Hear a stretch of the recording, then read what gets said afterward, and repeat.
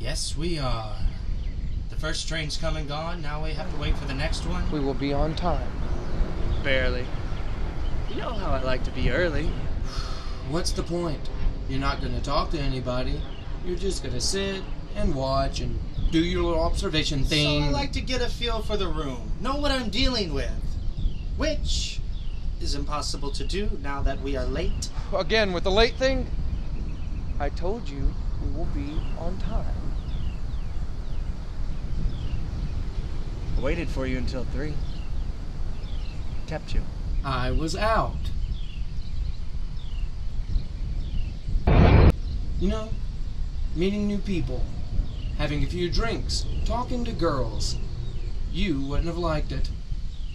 Meet anyone interesting? Seriously, we're gonna go there? You never like any of the girls that I want you to meet. They're always too much of this or not enough of that. So I've got high standards. It's kept me out of a lot of bad situations. It's kept you out of every situation. Well, there was Sarah. Sarah, really? You're gonna bring up Sarah? Well, I did. You did nothing. I was the one who set you up. I was the one who talked you up. Actually, the only thing that you did do was let her walk away. Like we were so perfect together. Yes.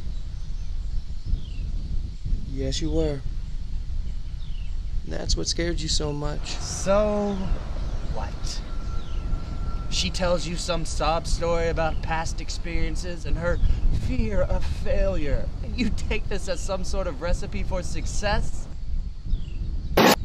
That sounds a lot like somebody I know. You kissed her. It was about the moment. It was about living in the moment. It's not always a lofty ideal or some big universal plan. Yeah? And then what? The moment's gone, and 2 days later, she's out the door. You let her go. It ended like I said it would. It was a self-fulfilled prophecy. It ended because you predicted it would end. It was a relationship, and all relationships inevitably come to an end. You gotta let that go, man. Our parents. No, our parents?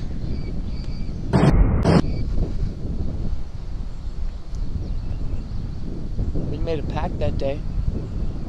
We made a pact that we weren't going to use what happened as a crutch. That's exactly what you've done.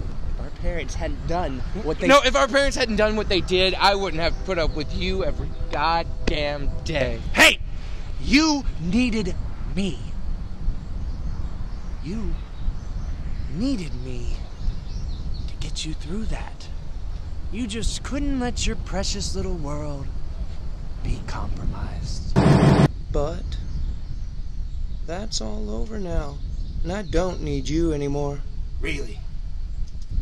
Well, I'm still here, aren't I? You're still here because you won't leave me alone.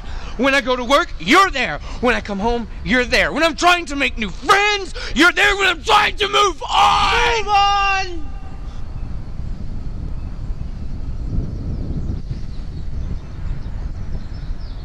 You can never move on.